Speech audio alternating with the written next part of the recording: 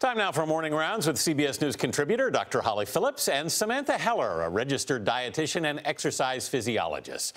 This week we're focusing on nutrition. First up, new numbers on just how much processed food Americans eat. A new study finds ultra-processed foods make up more than half of all the calories in the U.S. diet. And I know that sounds scary, and I don't even know why. But Very much so. It's the ultra. It's the ultra. So what exactly is ultra-processed foods? So ultra-processed foods, it's a term that's sort of been emerging in the past couple of years, and it's to acknowledge that there are different degrees of processing with food. Technically, anything that has an ingredients list can be considered processed. But, I use an example of, say, whole grain bread, where the ingredients are whole grains, salt, sunflower oil, and maybe baking soda. At the base of it, you could call it processed, but there's still real food and real nutrients in it. Okay. Ultra-processed foods really have very little real food in them at all. So let's say they started out as corn, that corn has been hydrogenated or reconstituted down to nothing. So then additives are put back in to make fake food taste real.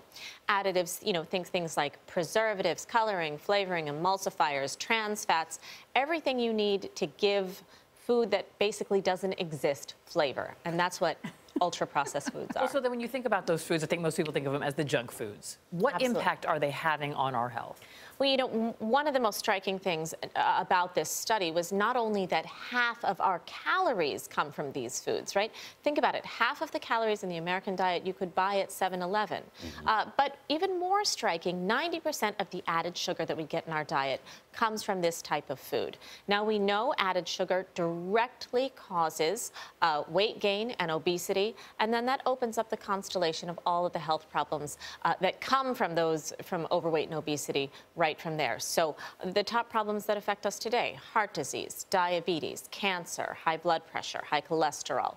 So it's interesting when we focus on these ultra-processed foods, just by cutting down on those, we can make a tremendous difference to our overall health. Well, how do we do that, Samantha? How do we break away from this stuff? Well, what's really interesting is not only is it difficult to break away from these kinds of ultra-processed foods because they're convenient and we're used to them, but they're formulated by the food companies to make us crave them. So the chemicals in them light up our brains and make us crave those foods. So to get off that treadmill of chemically processed foods, we have to start cooking at home more from scratch. So, for example, if you bought a French bread frozen pizza with 810 milligrams of sodium and 21 grams of fat, and it had trans fats, but you made your own at home instead, you could get a baguette, you could put your own ingredients on. Instead of the 60 chemicals in the frozen one, you could put in maybe 15 ingredients like tomatoes and mushrooms and things like that. You'd slash the sodium, slash the fat, and you wouldn't have any added sugars. So cooking at home from scratch, which really doesn't take a whole lot more time, is the way we need to go to help reduce our intake of these ultra-processed foods. I know it's almost not fair the chemicals are tricking us. They're tricking us, and we don't realize that. And just to Samantha's point, you would never go out and, if you're making something at home, purchase methylguanine xanthine gum. Some of these things we see on the ingredients list. You really end up with cleaner food at home, which is ultimately better. And you know what your family's eating, what your kids are eating. Yeah. Right.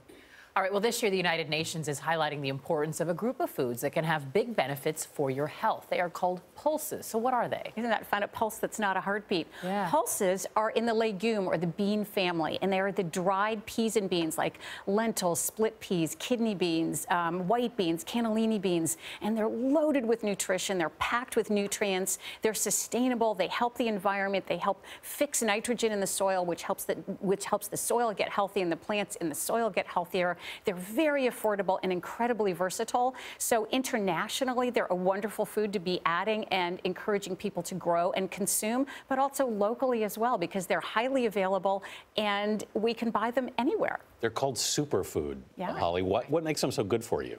One of the very good things about the pulses is they have zero cholesterol, but even more importantly, they're very high in soluble fiber. Soluble fiber helps to control the cholesterol levels in our body and keep our blood sugar levels steady, which helps to prevent diabetes ultimately.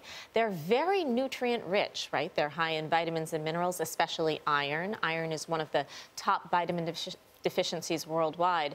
But what I like most about sort of emphasizing the pulses, or this group of foods, is that we talk a lot about having a plant-based diet, and that sort of seems abstract. When we say actually you can replace meat, once a day, once a week, with these high protein foods, that's a really clear way to do it, and something that can make a big difference for our health. It's so easy. You can have hummus, you can throw it in soups, you can make any other kinds of dips and sauces and tacos. You can even make cookies. So beans are great, legumes. All right, finally this morning, forget the crossword puzzles. A new study finds a bit of chocolate could help keep your brain sharp. Researchers examined data from nearly 1,000 individuals. They found that people who eat chocolate at least once a week tend to perform better cognitively. That's good news. It is. We can't deny chocolate does have some really powerful antioxidants, right? You have flavonols, you have methylxanthines. But one of the bad news, and I'll defer to Samantha on this no one, bad news about chocolate, please. is more better.